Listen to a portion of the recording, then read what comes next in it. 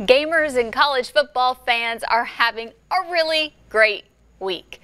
The first college football video game in more than a decade will be released worldwide tomorrow, and it is taking college campuses by storm. WTVA's Sammy Costas is live tonight in the studio to share how MSU fans are gearing up for the big Friday release. College football fans are over the moon excited about this video game launch. Fans and athletes got the unique opportunity to welcome the game with maroon and white royalty tonight. Good graphics, good celebrations. They got all the stuff right. Winning. I'm not looking forward to losing to somebody, so I'm looking forward to winning the game. The college football games were very popular in the early 2010s, but they were canceled since the players couldn't be compensated for actually being in the game.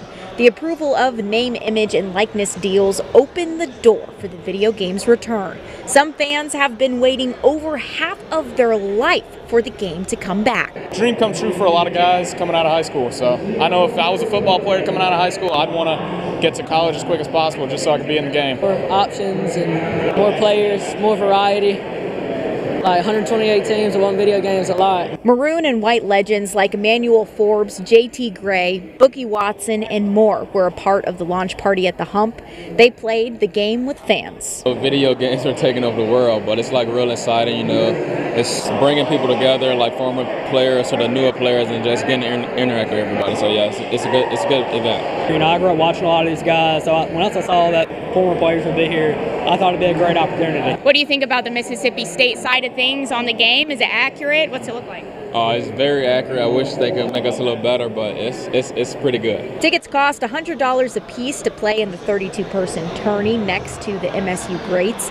General admission tickets were also available. All of the proceeds were going to the Bulldog Initiative. Cobb Thomas is a student at Mississippi State. He grew up playing the original games with his dad. And when this one came out, I asked him, I was like, hey, you want to play the new game? He's like, yeah, sure.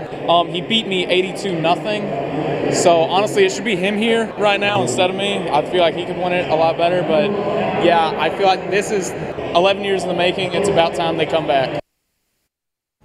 Emmanuel Forbes told me he just wishes EA Sports would have released the game while he was in college so he could have been in it. EA Sports College Football 25 will be released worldwide tomorrow. Live in the studio, Sammy Costas, WTVA 9 News.